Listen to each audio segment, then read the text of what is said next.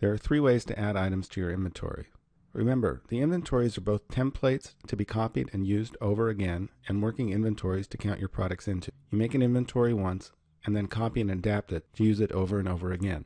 Adding items, item by item, can be done by clicking the yellow button here and filling out this form. Most of this is covered in another tutorial. There are two ways to add multiple items. First, click the Import Inventory button. At the bottom of this page is a template which you can use to cut and paste your data, which may be contained in an Excel spreadsheet used from your previous inventory system or perhaps from a vendor's order guide. You can paste things in rows from side to side or in columns. However you like, each item must have a name, a unit, a vendor, and a category. Units must match the units in Chefsheet. So if your existing data uses pounds spelled perhaps P-O-U-N-D-S and not the abbreviation for pounds, LBS, as Chefsheet does, you will need to change these. All the Chefsheet units can be seen by clicking the arrow and seeing the pull down in the unit section. The room, vendor, and category fields will either be created new if your vendor, category, or room does not exist, or if one already exists by the same name, will be matched and used. For example, if you've already used the room bar, and then the room bar is mentioned in the template, those items will be added to the room bar. If you have not used the room bar 2, a bar 2 room will be created, and you'll see that with all your inventories. You can add as many as 1,000 items at one time using this form. If you're not ready to add all of your items at once, don't worry. Every time you use an import, it'll be added to that existing inventory. So if you add 100 items now and 100 items tomorrow, your inventory will have 200 items in it when you're done with the second round of importing. Items not assigned to a room will be placed in the no room, which is like a room but without a name. Since Chefsheet Mobile for Android, iPhone, and iPad, available in Google Play and the Apple Store, lets you count items room to room, it's best to place all of your items in the rooms now. If an item needs to be in 2 rooms, you can either add it twice in 2 different rows here, or you can use the copy feature within the inventory room. Here we have a vendor order guide as seen in Excel. We would start by copying all the item names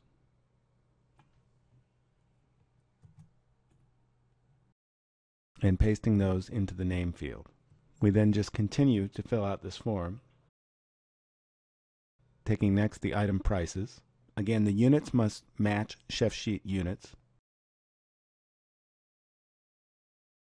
You may want to use the copy and paste feature built into your browser to speed up adding things like vendors and categories. You can copy and paste units as well, as long as they match existing Chefsheet units. Notice that the details for the item must line up in the row. When you're ready, click the Import Template button. Now I will show you how to do pretty much the same process in Excel on your own computer by downloading the template.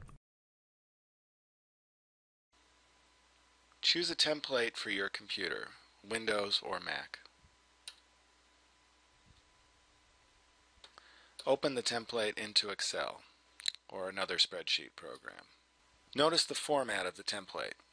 Here you can enter the name of the item. In this column, if you wish, you can enter an initial count. Here you enter the unit.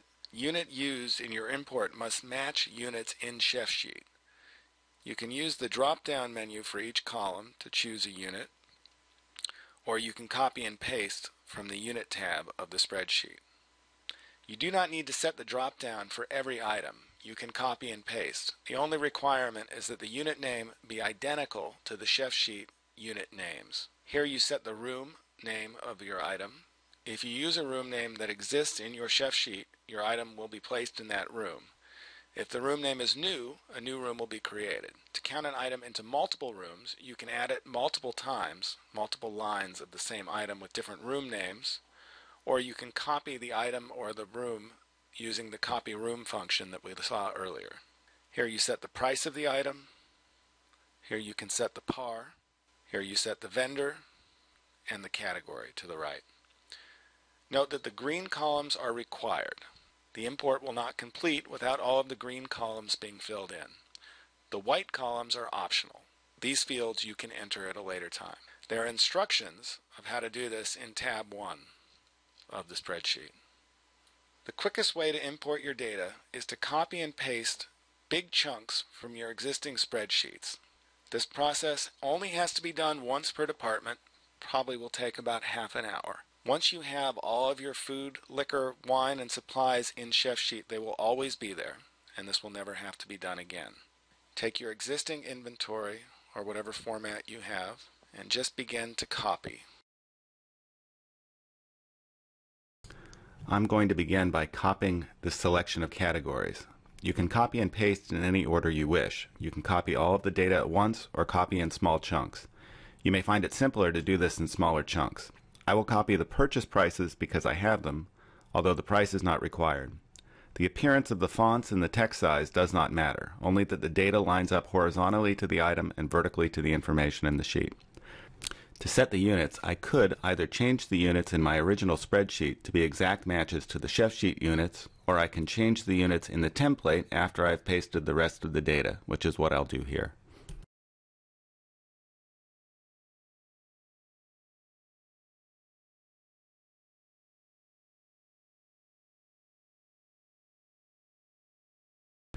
Once you have your Chefsheet units typed or selected in your template, use your spreadsheet's copy and paste functions to duplicate the text throughout your import template. Note that the order of items does not matter. You can sort your items into the order you wish in each room after the import. If supported by your spreadsheet program, use the drop-down menu to select Chefsheet units. Otherwise, find the units in tab 3 and copy and paste. We can set the rooms during the import process if we wish. Here I'll leave the rooms blank and set them after the import. Now we're ready to import our template into Chefsheet. Select Save As and choose the CSV, comma-separated value format. There may be more than one CSV type. Choose the most general you can see. Save the file somewhere you can find it easily later. Excel will prompt 2 questions when saving a CSV. Choose OK and Yes. Return to Chefsheet and click the Choose File button locating your template and click the blue Upload File button. You can now see the inventory with your list of inventories. Click the inventory name and you can see the items that you imported.